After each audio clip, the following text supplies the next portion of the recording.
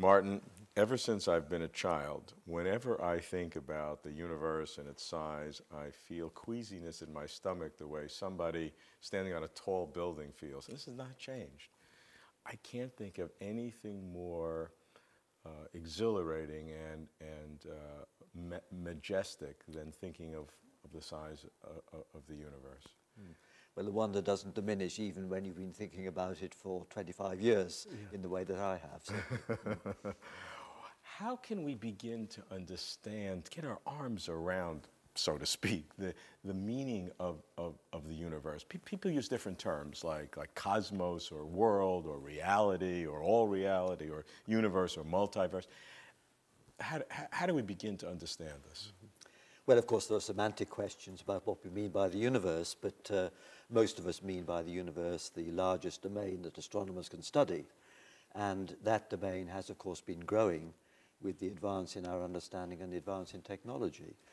If you'd asked someone in the 17th century, Newton or someone, they would have realized that our solar system contained the planets orbiting the sun, and there was the firmament of fixed stars, whose distance was rather uncertain at that time.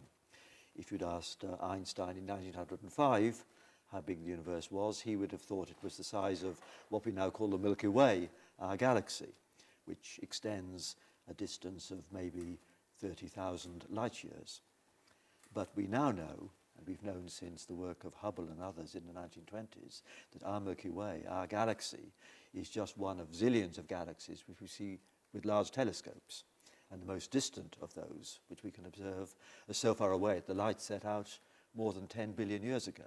And that implies that the distance, crudely speaking, is at least 10 billion light years. So we have a universe containing billions of galaxies, and we can probe with our telescopes this huge domain.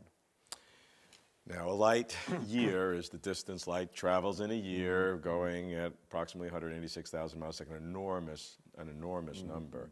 So with our best telescopes, which I assume is the Hubble telescope in orbit, what is the size that we can literally see? We can see objects whose light set out about 10 or 11 billion years ago. And the important point about that is that we've learnt that our universe had a beginning, in some sense, nearly 14 billion years ago. And so when we look at our distant galaxies, we see them not as a galaxy is now, but we see them in their formative stages. We see them looking very different. And that's why astronomers have, in a sense, an advantage over geologists, because they can actually look at the past rather than infer it from fossils. And one of the big developments in astronomy has been the ability to actually study these galaxies very far away and far back in time. And despite this progress, there is a theoretical limit to our observational horizon, because if our universe had a finite age, this means that there's a finite length of time for which light's been able to travel, and therefore, in a sense, a maximum distance. So we look out towards a sort of horizon. And that horizon is, in a sense, the edge of our observable universe.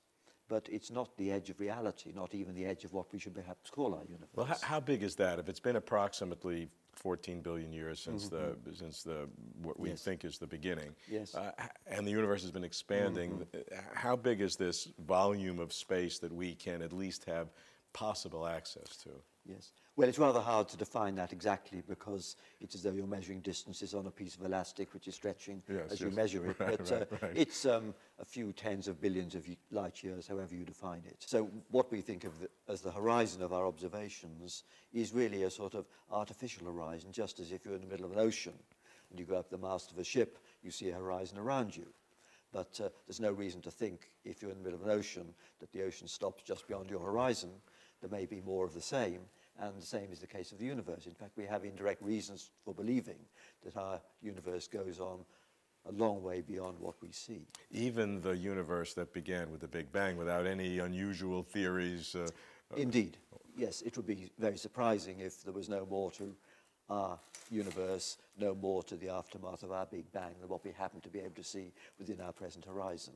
But, of course, this leads to a more fascinating speculation in a way, which is that perhaps even the aftermath of our Big Bang may not be the entirety of physical reality.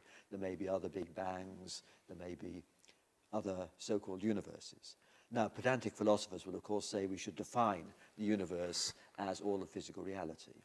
And if we do that, that's fine, but then we would have to have a new word for what astronomers have always called the universe, and call that the meta-galaxy or something. But I would say that given that the multiverse idea is still speculative, the best thing is to stick with the idea universe for what astronomers have traditionally called the universe, which is what we can observe. And then we do need a new word, like multiverse, for this more grander concept of domains that make up part of physical reality, which are beyond the realm of direct observation by us. Now, what's clear is that there's no chance for traditional methods of communication, light waves, electromagnetic radiation, to communicate between anything beyond that. Right. But then how can we have any confidence that there's something there? What are the mechanisms? Well, they're only indirect. I think if we understood our universe better and its beginning and the Big Bang, then the idea of other Big Bangs or the idea that the universe was far vaster than we can see may be a direct consequence. So I don't think you have to be able to test everything to regard as part of science. You need to have it based on some theory that which you can test. So if we had a theory of the early Big Bang, which was based on physics we can test, and if that theory predicted as a consequence that the universe was a certain immense size, or that our Big Bang was one of many, then we would take those predictions seriously, even though we couldn't test them directly, because they'd be the consequence of the theory that we believed in for other